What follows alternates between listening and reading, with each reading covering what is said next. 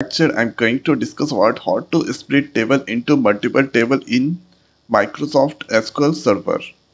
So here you can see this table is there, employees that I'm going to select, and this table we can split into two or more than two tables.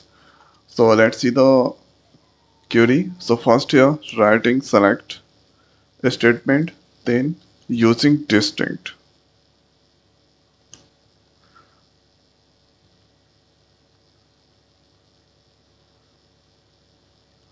Using distinct. After that, first I'm going to show the table.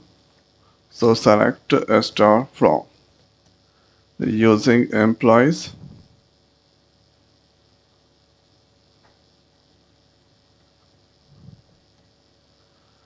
So employees is now HR schema is there. So we need to add HR dot.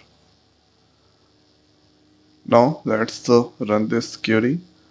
So this table here I can split into multiple tables. So using select, then distinct, and they're going to use a star. A star, that means all the column that select. Thereafter using into and giving the new table name ABC1, and from the reference HR dot employees. Okay, so one query is there. Now let's copy this query and paste it below and give the unique name of this second table ABC2. Thereafter running this query. So now you can see here we need to refresh the database. Now here you can see this place ABC1, ABC2, new table that's created. So it implies that split into ABC1 and ABC2.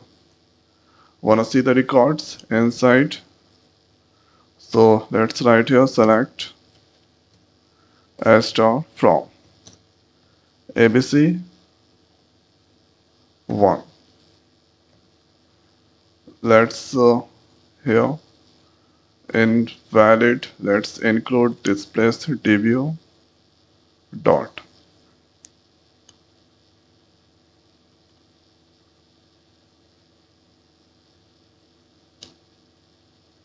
So now you can see this all record that displaying.